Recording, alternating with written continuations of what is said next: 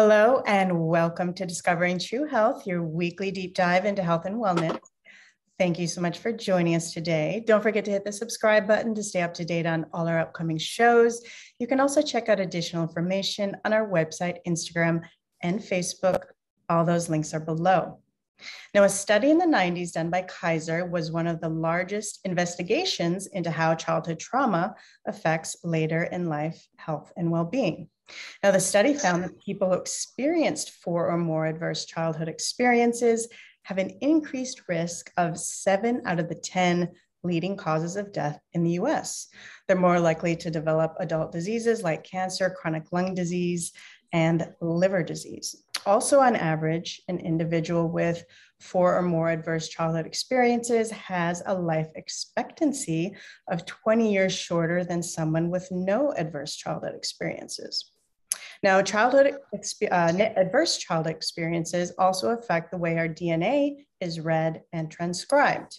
And epigenetics is an emerging area of scientific research that shows how children's experiences, including trauma, actually affect the expression of their genes that can majorly affect their development and health and well-being later in life. Now, it's estimated that 90% of life is controlled by epigenetics. And with that being said, most doctors today are not trained in screening or in treatment in this specific area. So today on Discovering True Health, we're going to discuss how childhood trauma can affect epigenetic changes that alter the physical structure of DNA and affect the childhood development, and how this in turn negatively affects our health and well-being as an adult. We'll also be discussing how epigenetic changes and effects of trauma can be intergenerationally passed on through the epigenetic mechanism.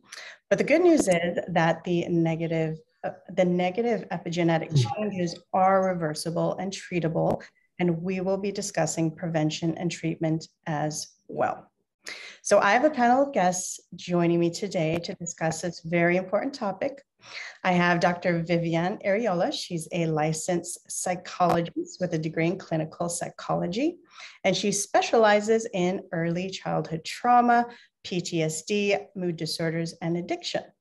I also have Dr. Clayton Bostock. He is a naturopathic physician, and in his work, he approaches his work with an integration of naturopathic and functional medicine. And I also have Ravi Sahai. He is an author and speaker, and he speaks and writes on the principles of Ayurveda and ways to reduce our healthcare costs and improve our well-being. So thank you all so much for joining me today. Pleasure to be here. Now, I'd love to start with getting a good understanding of what epigenetics is. So Dr. Bostock, can you kind of give us a good understanding of what the science of epigenetics is and how does it differ from our past understanding of our genes' behavior and function? And can you kind of give us an overview of the function and behavior of DNA versus the epigenome so we can get a basic understanding of the two?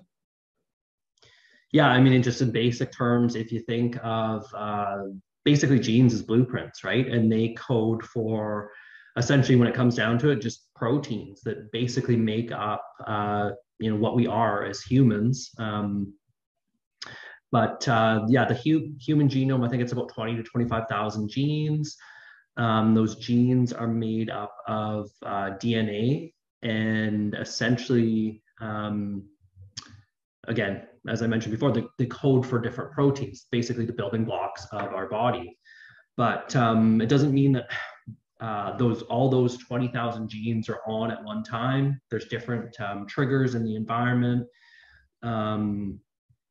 that basically regulate those. And when you said the word epigenome, well, that's basically your machinery that kind of like plays the piano, so to speak, that turns genes on and off. An example of that is literally like methylation is something involved in turning genes on and off. And I literally earlier today, I did a big dose, gave myself a big shot in the butt of methylfolate and methylcobalamin. And that's something that that's part of that machinery that turns genes on and off. But yeah, typically the conductor of that is your environment. So that's your diet, that's where you live, that's the people you hang around with. That can be the things, the topic of this show, childhood, well, not just childhood trauma, trauma in general, stressors, whole bunch of different things like kind of outside of you and inside of you that regulate how those genes are essentially played, how that piano is played. And the epigenome is, yeah, kind of the machinery that dictates what genes are expressed at different times. Fascinating. So it's the way we used to think of genes was everything was fixed, but now this with epigenetics, we're now understanding that there's this another layer to it that is actually, they can be influenced and turned on or off. Yeah, I think that's been in the last, say, 20 to 30 years where that's become more under the microscope, especially more in the last 15 years or so. But yeah, it's like, to give you an example, this is something I like to share on my social media quite frequently. I've shared this post a number of times, but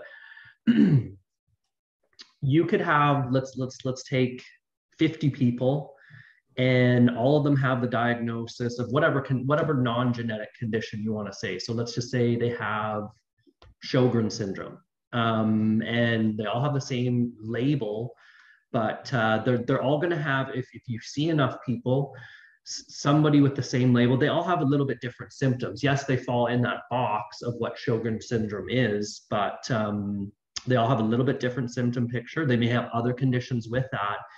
But because of epigenetics married to their genetics, one case of Sjogren's isn't going to be the exact same across that board of 50 people. And that's the interaction of genetics, epigenetics, and the environment that produces that. So conditions like that, that's one thing about medicine, is they're not all just one thing.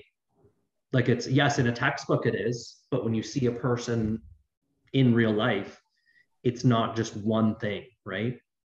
Right. And that makes a lot of sense. So that's why I guess there's no one size fits all to medicine. It depends how your genes actually react to medications as well as the environment. Exactly. Fascinating. Yeah. Now, Dr. Ariola, I'd love to start with hearing from you on this one. You specialize in childhood trauma, and you talk about how trauma can even begin in utero. So in terms of genetics, how can childhood trauma cause changes in the genes? What are some of the physiological and psychological changes that can take place? And what are some of the factors also that can affect the epigenome? So fetal exposure to a mother's stressors is incredibly important in utero. When a mother is exposed to trauma, PTSD, anxiety, or depression, anything very stressful, this is passed out to the baby. What we tend to see there are complications in reduced growth and the timing of tissue development. And this changes and impacts the architecture of the baby's developing brain, which can cause neurodevelopmental disorders. And this results in impaired functioning. We see lower birth weight. We see with this. There's a decline in cognitive and motor functioning, which a little later on, when they're toddlers, maybe 5, and we have to start working with like an occupational therapist. Do that quite a bit to get their motor functioning. There's also can be some speech delay. That's pretty significant there too. There's also an increased risk of miscarriage for the mom, with hypertension attached to that, and fetal growth retardation and postnatal developmental delays between 0 and 5. And there have been many studies that have shown psychological impact to these babies with moms that are suffering. You can see anything from emotional reactivity, emotional dysregulation, ADHD, conduct disorder, impaired cognitive development. And one thing that I saw very often when I was working with this population, and I was an advocate for the school board system in Northern Florida, the diagnosis ADHD was being slapped on every kid. It's very overly used. And I would go into the classrooms and worked with the guidance counselors to teach them about the overlaps between trauma and ADHD. And there's quite a bit of symptoms there. Cortisol is the stress hormone that's impacting all the complications I just mentioned. But cortisol is also very useful because it is important for freeing stored energy that helps us for flight or flee when necessary.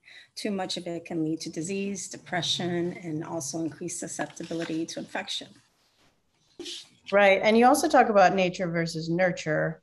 And I've seen some of these studies, what they've done with rats and identical twins, which, you know, I guess identical twins would have similar DNA, but then they've seen, you know, with their environment differences. And this is fascinating. So there was a groundbreaking research called the Minnesota Landmark. This was done a while back. It's a longitudinal study. So they studied twins that were separated for a course of about almost 20 years. And there were 137 set of twins, 81 were identical, and 56 were fraternal. So they did find that certain genetic behaviors influenced by their environments, and this would have been sexual orientation, which was more prevalent in male twins than female twins. I find that really interesting. Religious views and social attitudes, which we could kind of understand and suppose there. But yeah, so basically nature versus nurture. You have like your genetic components, but as Dr. Bostock was saying, you have certain epigenetics married to your DNA structure, and it's going to be different for different people. Right. And I, in doing my research for the show, I also read a study that was done with rats. And they were saying that mother rats spending a lot of time licking, grooming, and nursing their pups. Some had that behavior, while others kind of just ignored their pups. And the highly nurtured rat pups tended to grow up to be calm adult little rats, while the rat pups that were, received little nurturing tended to grow up to be anxious. So that's kind of, they were talking about, that was the difference between, genetic and epigenetic, the calm versus the anxious, and the nurturing behavior of the mother during the first couple of weeks of their lives, kind of tended to affect the adult rats as they grew up. Yes, I saw that. Thank you. And then there's the young brains developing in formative years. So basically, our brains develop about 90% by the time we reach kindergarten. That's amazing. So this is really important for genetic, epigenetic adaptation that influences these gene releases, when they're going to release the instructors and how. And these are responsible for promoting certain like life skills, mental health sets, and like things like constructs like grit and resiliency. And you learn that through your environment, really. This period is crucial in providing supportive and nurturing experiences, similarly to what you were saying about the rats. And this is why the Head Start programs and a lot of early childhood programs throughout the country that really target the underserved populations, because we tend to see a lot more trauma. It's much more prevalent there because of low socioeconomic status, but they have wonderful efficacy rates because they provide the mother, family, and children with loving, supportive environments to learn and grow. Fascinating. Now, Dr. Bostock and Ravi, do you have anything to add to how childhood trauma can cause negative effects in the genes? We can start with you, Dr. Bostock.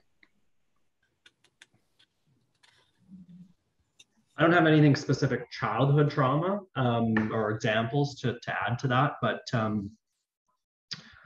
I can talk about like just trauma and trauma specifically. I think it was, I can't remember what the study was, but in Confederate War, US Confederate War, I believe, okay, so prisoners of war who were in like just prisoner camps, obviously there was a lot, basically you think of a prisoner of war camp, terrible conditions. I think there's a lot of famine, etc., right? Mm-hmm. And I believe what they found with like this was passed down to a generation, right? This is transgenerational epigenetics, they call it. But the sons of soldiers who were prisoners of war, they compared them to the sons who weren't captured. And I think it was like something like 10, 11, 12% higher mortality rate. And these sons had just a higher propensity for cerebral hemorrhage. So bleeding in the brain, essentially stroke. And then I think different types of cancers when compared to the sons of these basically the sons of these soldiers who weren't prisoners. And then the other thing was the question that was brought up was, it's like, okay, well, did this get transferred genetically or epigenetically, or was it because these sons had fathers who'd been through, war imprisonment, and they came home from the war and they were just terrible fathers who, were abusive, etc. But what they found, I mean, that could have been a possibility. I don't think that was actually snuffed out, but the sons who were born from these same men previous to the war didn't have the same rate of mortality or the same issues with the cerebral hemorrhage and the cancers. So yeah, not totally cut and dry there, but an interesting thing. And I think there were similar things in Scandinavian villages, kind of, northern areas, if there was issues with the fishery and there was food supply issues, kind of similar things that they saw in, offspring of those people who went through that type of condition. Not that that's necessarily, that particularly is a trauma, you could think of it that way, but some type of stressor on the person that got transferred down the epigenetic kind of line, if you will. Right, that makes sense. And maybe going back to what Vivienne was saying about the cortisol, that kind of stressors causing changes in that, which could change epigenetics. And speaking of intergenerationally passed on effects of trauma, do you have any other information as far as how that transfer can happen epigenetically? What they found was that, I think it was in sperm cells, was that certain genes, actually this was a different study, but this was more about certain genes related to the senses around that area. Like this one was a mouse study where they trained these mice to be scared of a certain scent, right? And whenever the scent was put in the cage, they shocked them. Okay. And then the offspring after that, whenever they smelled the scent, they got frightened. Their stress hormones went up. So what they found in that case was that the sperm cells had a change in the gene that was around scent, olfactory function. I'm not back to the prisoner of war stuff. I don't know how they would identify those issues, but changes in really different metabolic functions, I would think. Fascinating. It was cancers and hemorrhage, right? Wow. And that's why it's so important to understand this, that it can be intergenerationally passed along, that we need to kind of pause and figure out how we can heal our trauma so that doesn't happen.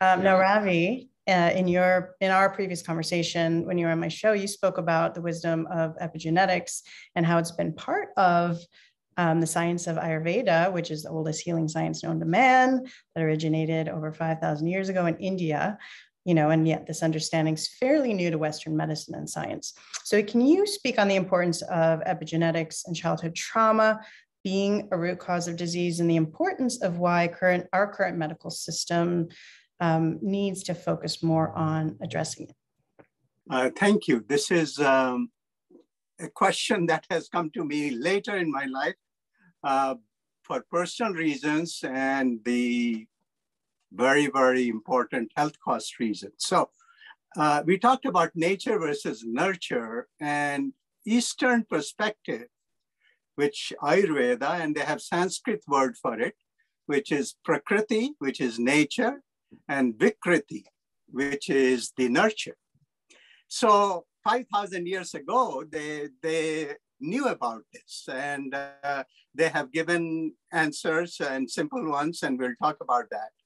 But let us look at where we are as a healthcare system, and we have functional medicine, naturopathic doctor, and clinical psychotherapists are here. What has happened is the genome study has run out of steam, because there's a lot of hope that, oh, the genome will give us all the personal medicine and genes will map to diseases. That didn't happen. And that was as recent as 2000. 1998, Adverse Childhood Experiences study came, which you talked about, by Kaiser and CDC. And in last 25 years, it has become more and more important. And that is still itself fascinating. Number two is epigenetics means beyond genetics. So when genome kind of faltered, I would say, epigenetics, as Dr. Bostock said, started to get prominence. Epigenetics is about nurture, epigenetics about lifestyle. And these things are very, very empowering because it's something we can control. The other, we can say, wow, what can I do with it? I have this gene. But epigenetics is very, very empowering. And I want to quickly add that in 2007, microbiome and gut-brain axis research came, which is just mind-boggling because it is in touch with what Ayurveda said. And so here I am admiring our Western development and how it has come closer to that Eastern wisdom. And one thing I would like to quickly add along those lines is that trauma affects autonomous nervous system. That is what the Western medicine is finding. And polyvagal theory by Dr. Stephen Porges is the theory which explains how our nervous system gets stuck, especially when the child's brain is very, very malleable. It could happen even in embryo, but definitely it happens in the first 3 years of life. So we are on a very, very important topic, and I'm sure we'll explore it more. Absolutely. Together. Thank you for sharing that. And that's what's so fascinating to me is that this, the oldest science in the world already had this kind of embedded in it. And it's important. And I'm glad we're having this conversation. Now, the epigenetic mechanism can help to explain the lasting effects of childhood trauma, like you were just speaking about. And I mentioned at the top of the show how childhood trauma events can increase the risk of disease and even shorten lifespan by 20 years. So how does adverse childhood experiences and trauma affect our health and development as an adult? We can, I guess, start with Dr. Ariola and then Dr. Bostock, and then Ravi can comment. Well, as I mentioned earlier, the neurodevelopmental disorders and all the emotional dysregulation and impaired cognitive development that's occurring. The chronic illness that's attached to that is poor immune functioning and also poor cardiovascular health. Now, with that said, I'll speak on the psychological component, my department, but there's obviously various negative effects here and consequences. So the usual that you can imagine: anxiety, depression, externalized aggression. Then there's a lot of instability in relationships, interpersonal skills, instability in employment. There's an increased rate of unemployment in those. Then we see something that we can imagine is the increased use of alcohol and drug use, right? So they self-medicate.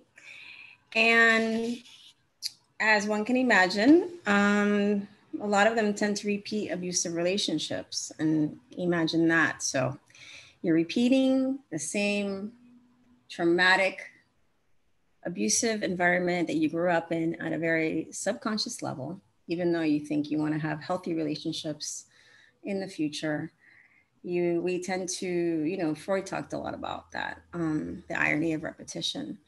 And 20 years later, you're in an abusive relationship and you're dating or married to your mother or your father, whoever that was, or maybe a combination of both.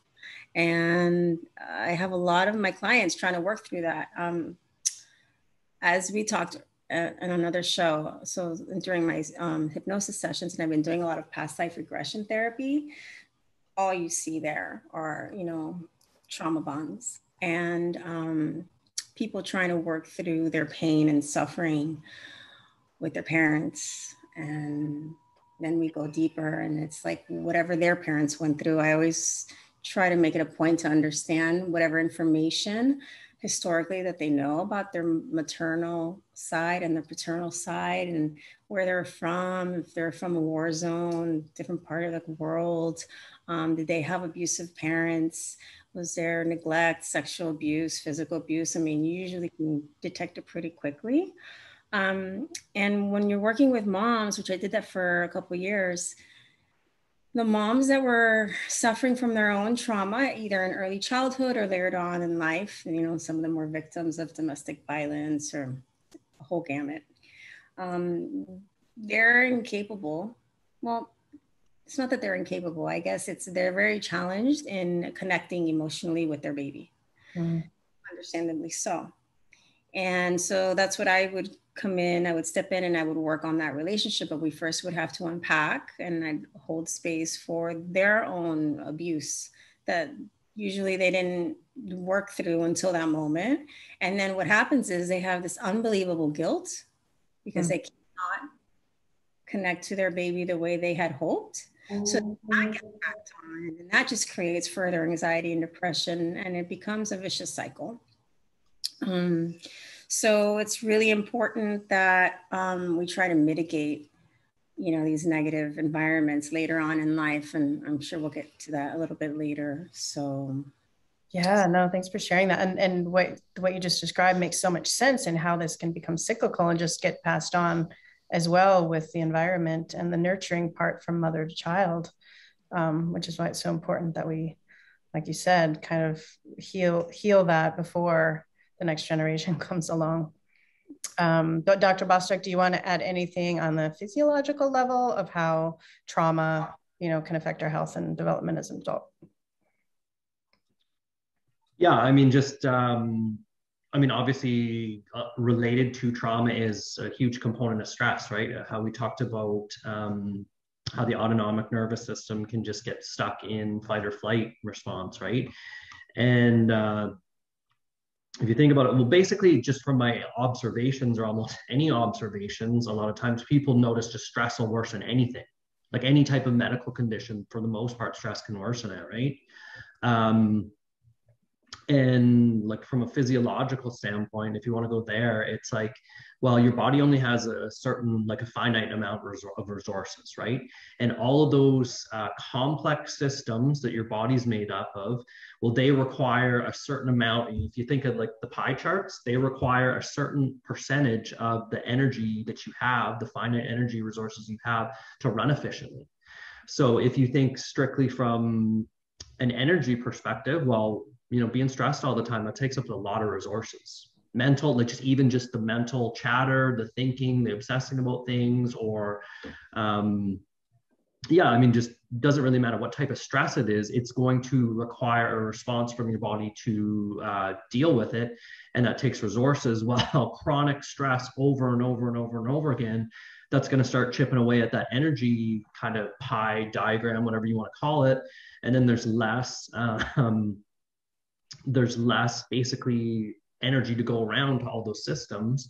And usually what you find is that more like early or later evolved systems, like how complex well, not so much our central nervous system, but more later evolved systems, or systems that require way more energy, like the central nervous system, cardiovascular system, they start to get less energy and then they don't function as well. So that's a lot of times you can explain symptoms because that system is just energy inefficient. Well, what's one of the most common things we see is like depression, anxiety nowadays, right? That's oversimplifying it, saying it's just an energy problem. But yeah, I mean, just to give you an analogy, it's like, okay, congestive heart failure, that heart is getting bigger. Bigger things, a lot of times in nature, are less efficient. So you think of stars that are getting bigger and then they basically die out, right? Or you think of, you can think of it as in this terms, an obese person is energy inefficient, right? And generally, if you put them on, say they're obese because they're hypothyroid. When you put them on some thyroid medication, they become more energy efficient and then they lose weight, right? So, yeah, I mean, just having less life expectancy is literally, you could just, I know I'm grasping at straws here, but you could tie it to that they're going through so much stress consistently, they're less energy efficient, and then they can just literally develop diseases, you know, faster or age faster than the average person who's just doesn't have as much stress or trauma in their history. So that makes a lot of sense. And thinking of it in terms of bandwidth, like you were talking about, makes so much sense. exactly. I mean, I've experienced that myself when I went through a chronic illness, and you feel like your bandwidth is so limited, and you know, and your body does, yeah, you need energy. And if you're burning, you know, with your brain cycling about just, you know, depression or, you know, you're going through a traumatic experience, you're burning a lot of energy your body needs to use elsewhere. Ravi, do you have anything you'd like to add as well, as far as how childhood experiences and trauma can affect our health and development as an adult? In fact, yeah, both of them have covered it quite well. But one thing I wanted to link together, that this cortisol and the stress connection, again, is a new thing in the Western medicine. Before, like heart disease was because of blood pressure, but they didn't say, oh, blood pressure is because of chronic stress, or cortisol is the inflammatory marker for all inflammation, whether you go to a cardiologist or an arthritic doctor or whatsoever. So that's one thing that is unifying, I want to point out, cortisol, which is connected to stress. And as Dr. Bostock and Dr. Ariel pointed out, the nervous system is the one that can get stuck, and then it is in hypervigilance mode, etc. So that chronic stress is happening because of some experience. And that is going back to the, you know, where the leak is coming from, rather than doing a Band-Aid approach, right? But it is not easy because everybody has to be involved here. And we talked about the role of mother in the embryo in the first 3 years.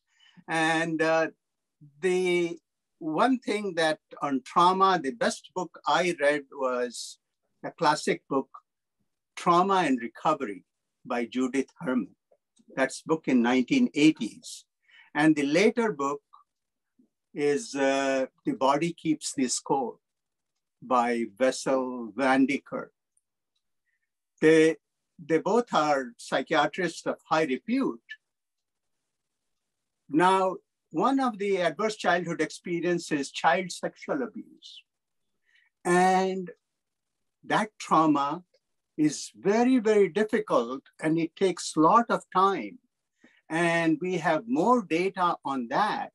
But my point is, we need awareness as a community so that, as you said, these kind of trauma, which human beings can control, we need it for our future generations. So your topic here is, you know, very, very commendable.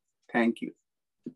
Absolutely. Thank you for sharing those books too. And I'll post those below, because the more we can all learn, the better. Now, the good news is that, you know, the negative epigenetic changes are reversible because of the nature of epigenetics.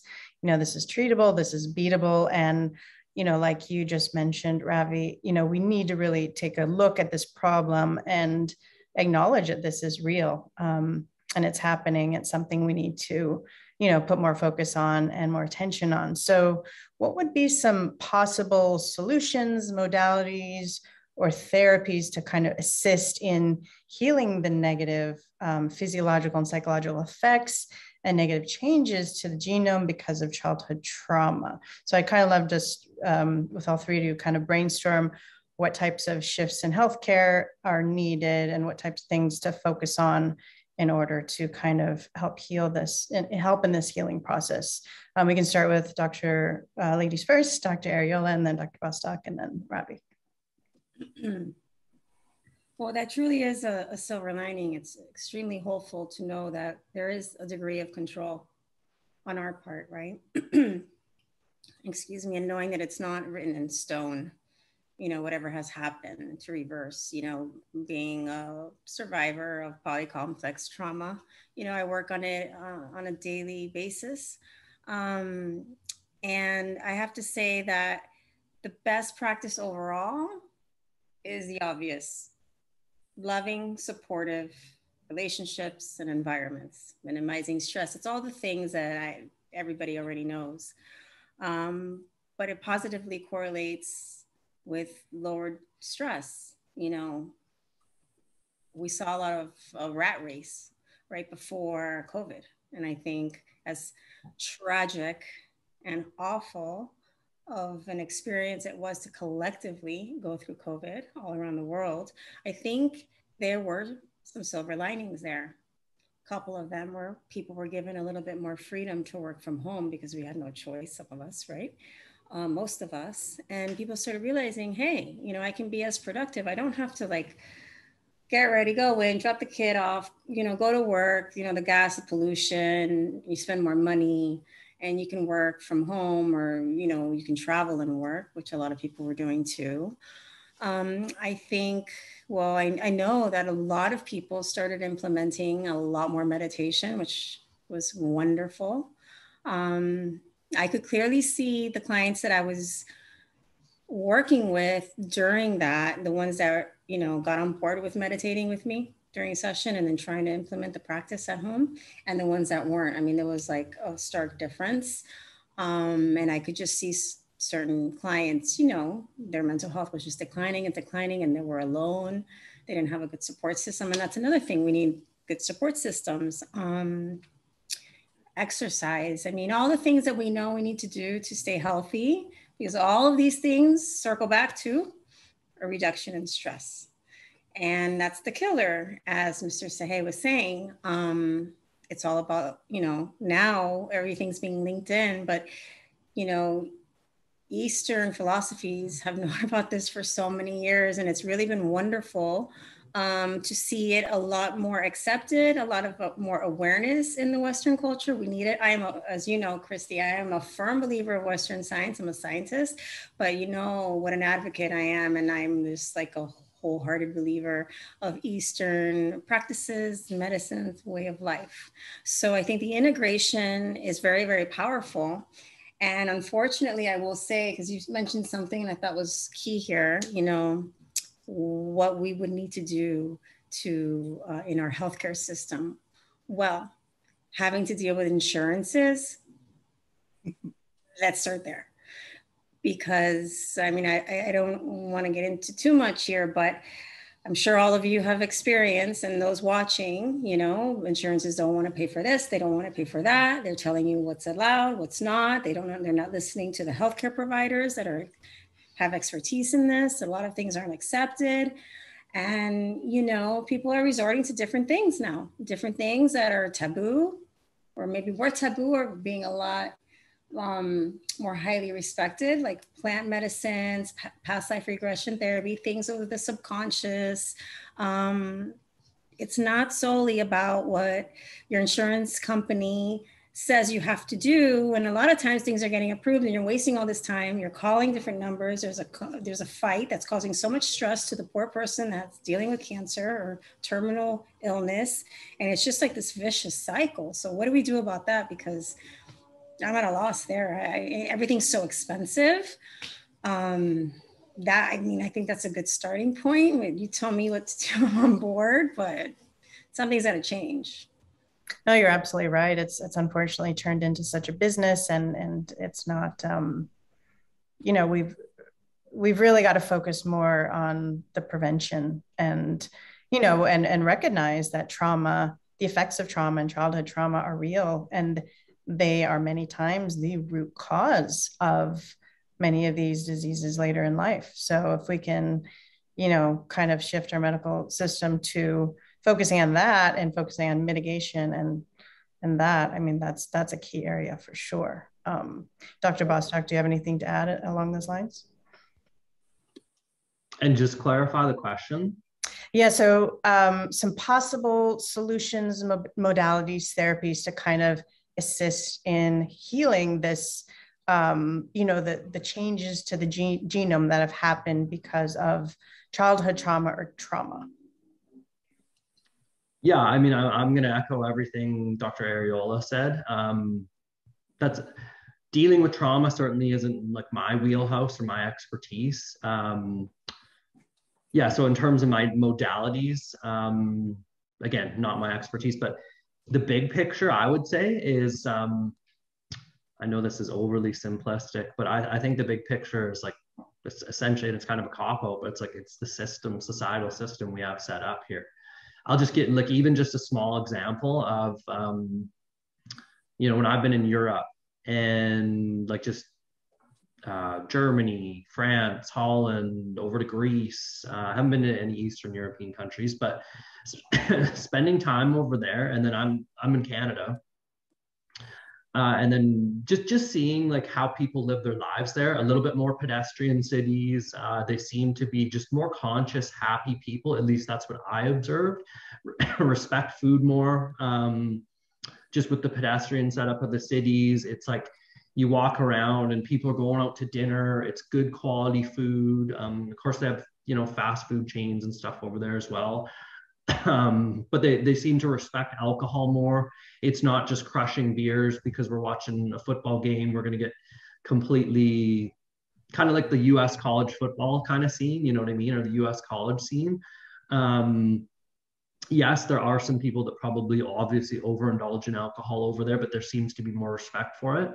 And just the big thing is you go out at night and like, the people are more social. You're walking around like around apartment blocks and people are out on the street, like just talking to each other. You don't look inside and there's a 60-inch big screen TV and there's 10 people huddled around with it, crushing pizza. Right. So I don't know, when I've come back from Europe and I got back to Canada, I was just like, and I don't live in a huge center. The town that I live in is about 100,000 people. And I was just like, I remember getting back here and for a couple of days, I was just like, what are we doing here?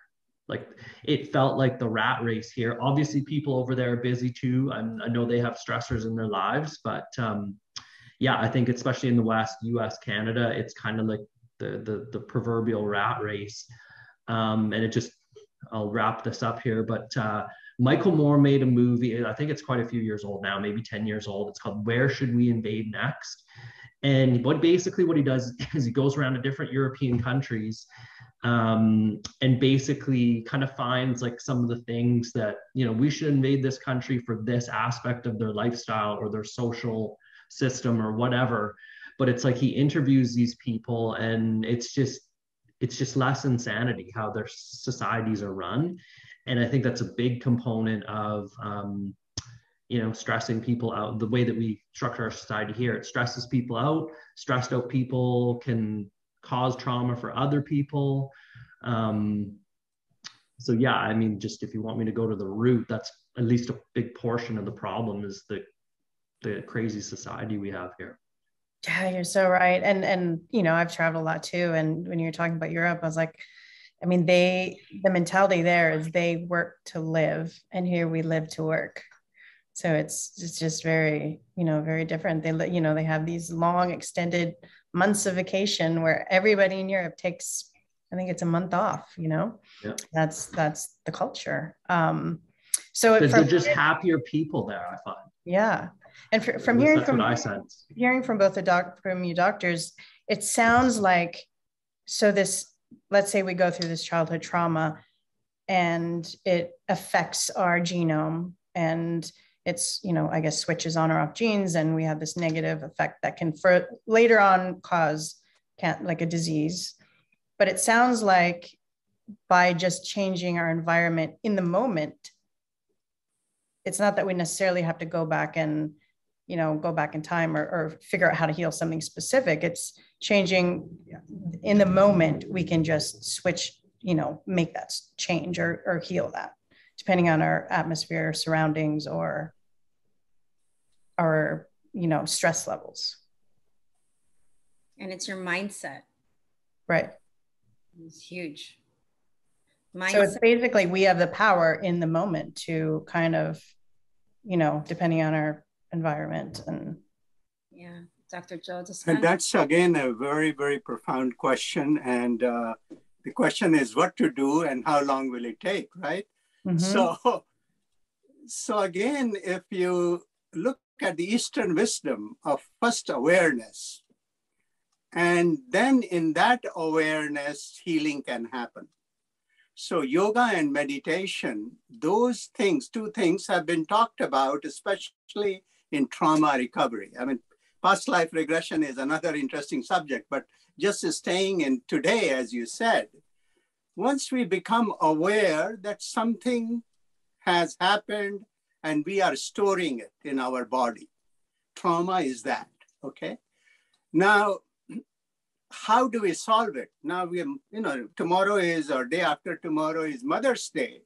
And I have been hearing that, oh, I didn't have good mother. And somebody says I had very good mother. How do we deal with that? That's a trauma that is stored in the body, right? And I have very high, of all relationship, mothers is the best, because, so I would say we miss parenting big time in 60s. Why? Because we are not given the right knowledge that love is what is only needed, not all these boundaries and formulas and all that kind of thing. Because the Bowlby's theory of attachment, which says that the child builds the bond with the safe environment. And the safe environment is nothing more than rocking your baby in your arm. And it has all the intelligence. But now let us say we have become adult, we got deprived of it, but still, as you said, we have that awareness, which is the healer, which is the most powerful healer. We call it energy healing. And yes, how that awareness happens, how it comes into the body, whether it comes as a medicine or a massage, but that is the beauty. So yes, we all have been traumatized. And now we have to say, yes, we have this empowering message. We can get in touch with ourselves, with self-care, with self-love, so that then we can love others. And yes, this will be a dance. There will be Prakriti and Vikriti and, but then we'll be dancing with some resilience. And that is the resilience we are all looking for. And yes, America is very stressful because we are a little bit more materialistic. We think that if I get this much in dollars, it will be better. But reality is that there are other metrics for happiness, and or a vacation. And many times we take a vacation to recover from another vacation. So we have to kind of, as the belief system, we have to also kind of calibrate. But America gives the freedom to ask these questions that we are asking. ACE's study happened in America. It didn't happen in Europe, though it's or in India. But so we have to say, we have right kind of equipment too, plus your podcast to raise that awareness. Absolutely. So so you were talking about, Ravi, about how, we, some of us had, trauma from our family or trauma from our mother, and then we have these stored traumas. So what would be some of the modalities to help kind of, shift these things, at that point so we can heal ourselves? Yes. So forgiveness is big part of it, which is not easy to come. The fact is that the person who mother bears the child for 9 months and goes through a lot of sacrifice. So it is not just like, saying, oh, this incident's happened and so I don't have a good mother. The point is the awareness has to come to a level that we are all connected, we all have problems. Can we forgive? Can we love more? And when we don't love ourselves, we can't love others. And these are the something that we have to learn also. And I'm not talking in a narcissistic sense. I'm talking about, having a good self-esteem so that we can be compassionate. Again, these are all about introspection, about raising our consciousness, raising our energy. But the fact that we are talking about it, talking also is therapeutic. It heals. We say, oh, others are in similar difficulty or something. Now, America is very individualistic. So community is needed for healing also. You need people who can listen to you.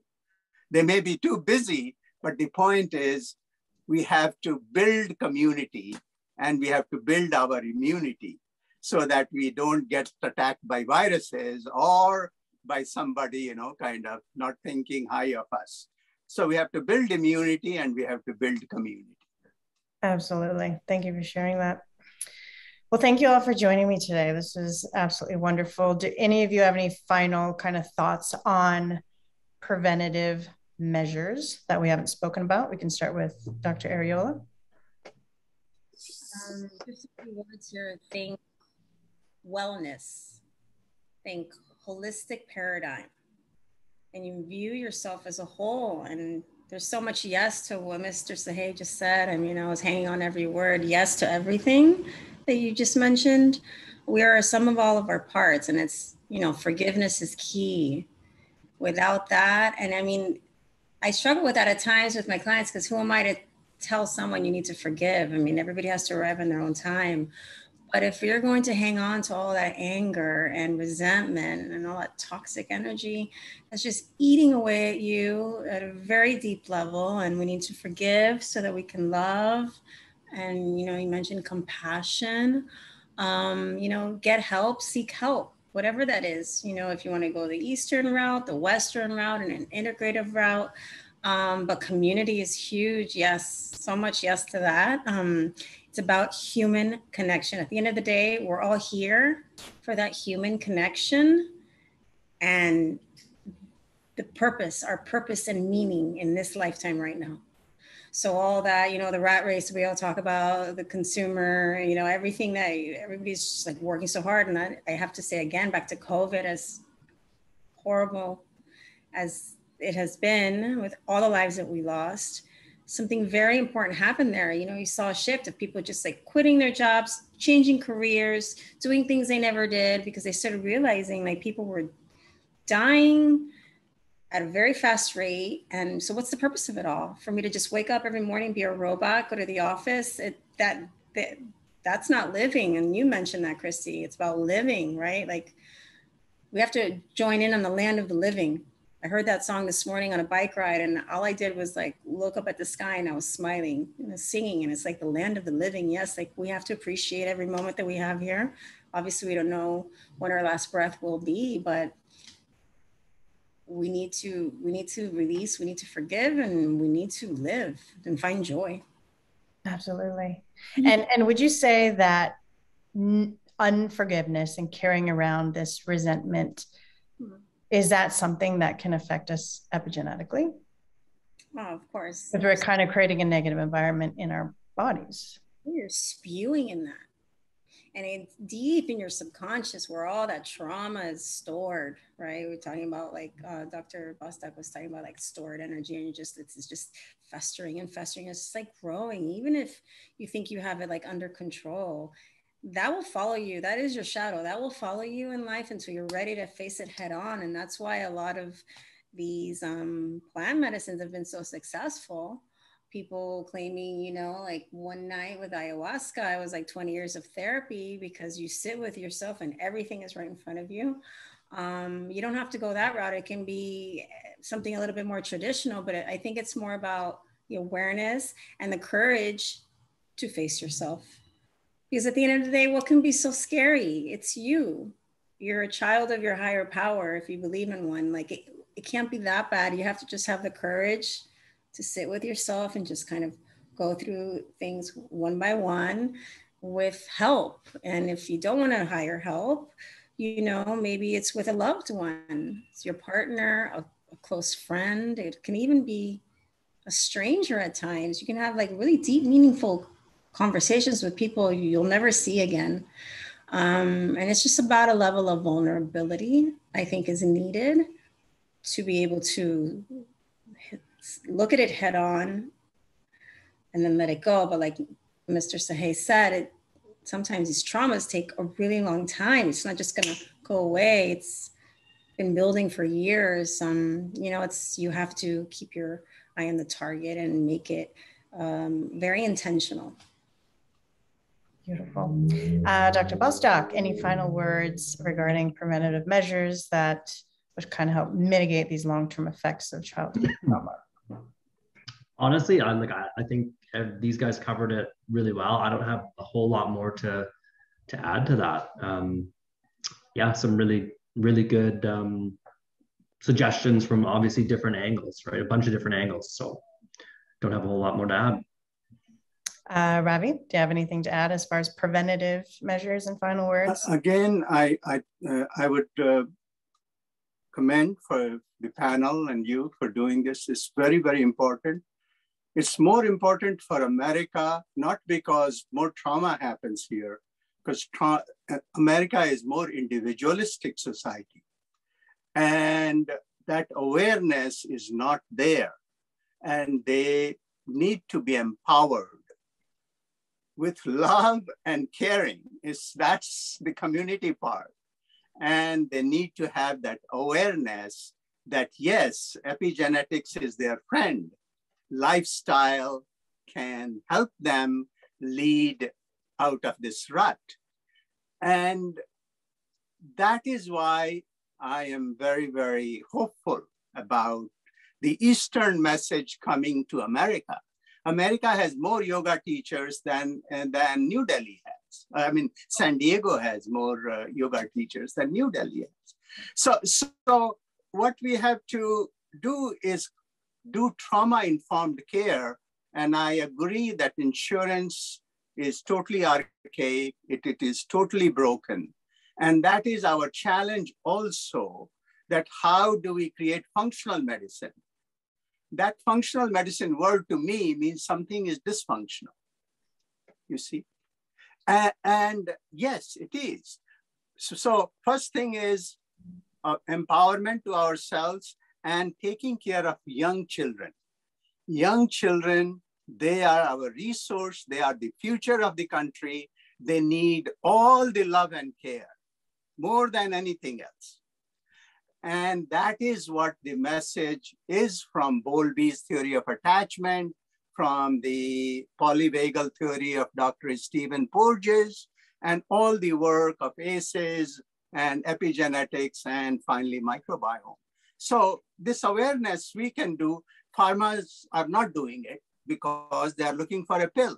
The answer is not in the pill. The answer is in empowering ourselves and raising our awareness. So thanks again. Beautifully said. Now, I will post links to all your websites and contacts and information below, as well as some of the books that Ravi mentioned that are amazing to do some more extensive research on the topic, as well as a ton of other great resources and links. You can all dive deeper into epigenetics. So thank you all so much for joining me today. You know, the long-term effects of childhood trauma is such an important topic that we all really need to understand more. And like you were all saying, the message here is, because of the nature of epigenetics, we have the power to heal it and change it. It's not set in stone or stuck in stone. So thank you so much. I really appreciate you all coming on. Thank you. Thanks a Thank lot. you. Thank you very, very much. Remember, knowledge is power. The more you understand about your body, the better you're able to stay healthy and prevent disease. And a reminder, I'm not your doctor, so please don't take this as medical advice. If you have specific questions about your healthcare, feel free to reach out to your practitioner. And if you like this video, please like and share it with others. This information could really help someone you may know, and hit that subscribe button and the little bell to be sure you don't miss out on future shows. And join us next Wednesday for the next episode of Discovering True Health.